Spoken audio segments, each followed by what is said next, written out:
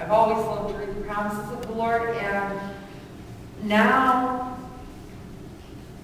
I sit back and I'm like, we are to be preparing. But a year ago, as these words were said to me, my hands were folded and I'm saying the Lord will provide. Yes, the Lord has provided. The Word says He's provided, but we have to get up and do it. I don't want to read these again.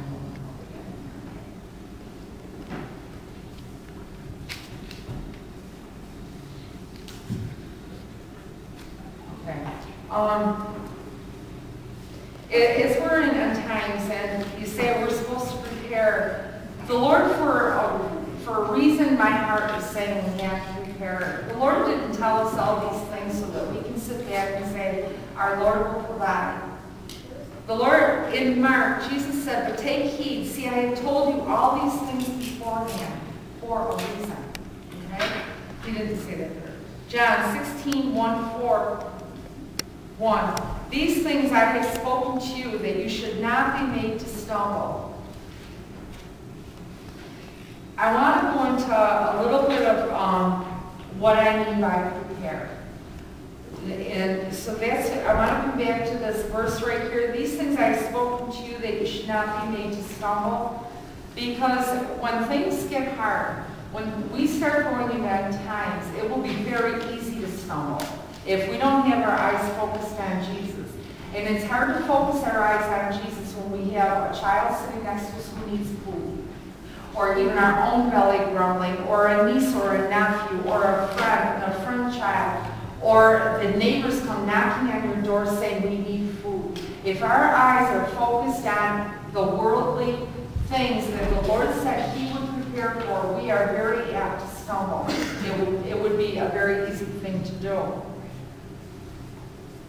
Okay. I want everybody to turn here to 2 Peter 3.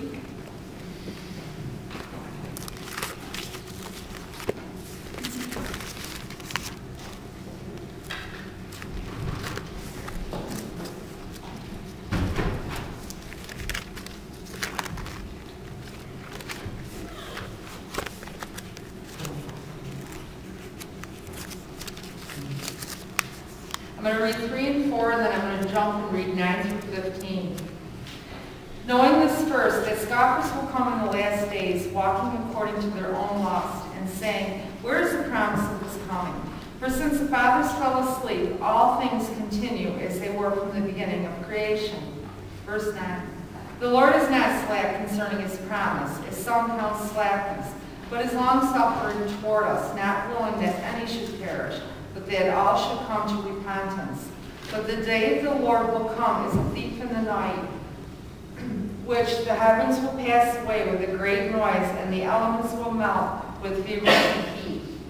Both the earth and the works that are in it will be burned up. Therefore, since all these things will be dissolved, what manner of persons ought you to be in holy conduct and godliness, looking for and hastening the coming of the day of the God.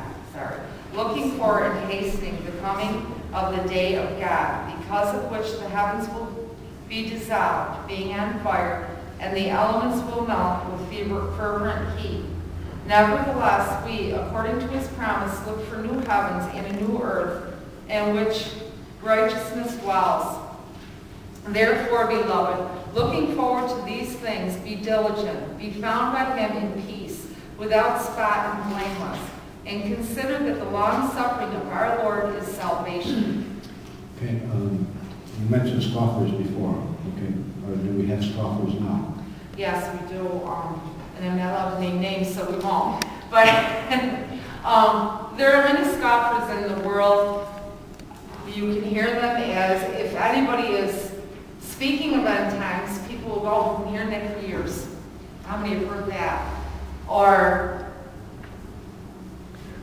especially in non-believers, but right in believers, that's the sad part, is because this holy book is all prophecy. And how, the Lord is not slack concerning His promises. Why does He not return to it? He wants all to come to repentance, all to come to Him.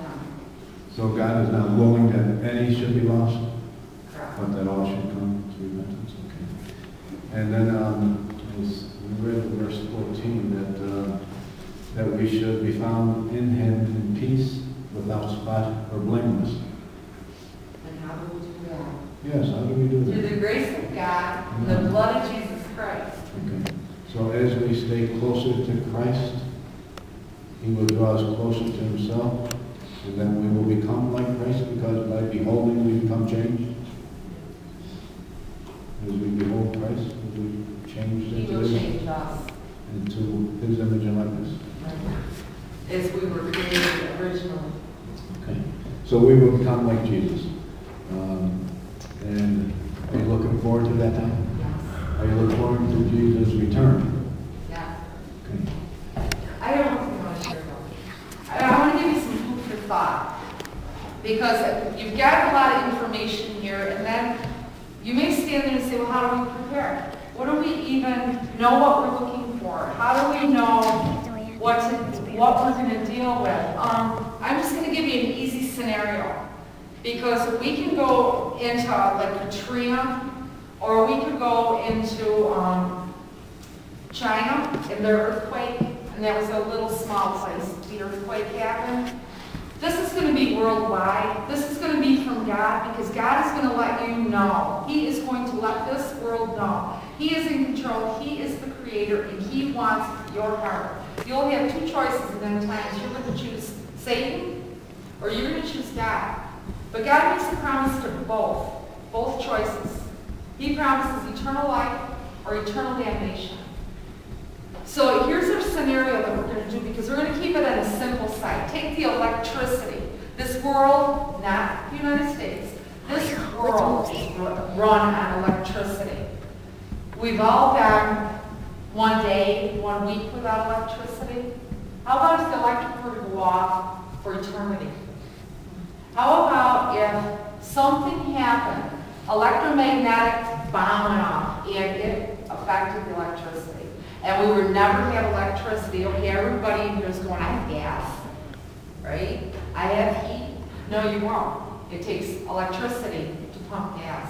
You won't have gas in your vehicles. It takes electricity to bring gas out of the ground, to put into your vehicles. Stores will close. Stores may be open only on the Sabbath, because we can only generate the generators for 1 day. We need to understand these things. There will be floods. There will be fires.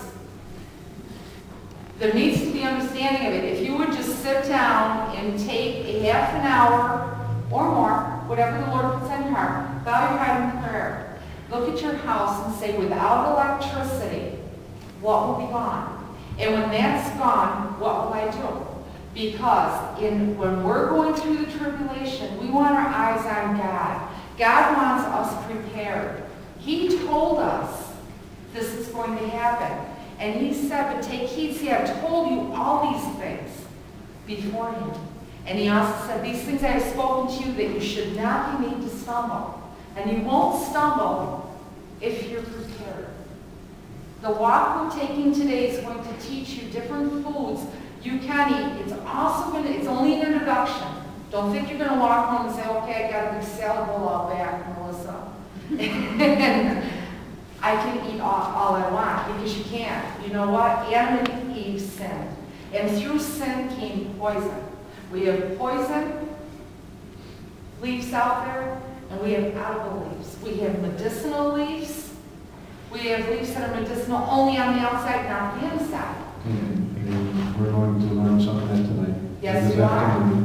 So, and everybody is invited. Everybody. And we will look forward to that time. Okay. We will close with hymn number 330.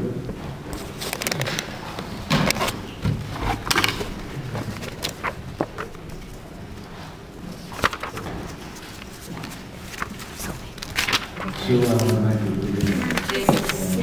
3:30. Your testimony. Give it over. The Lord's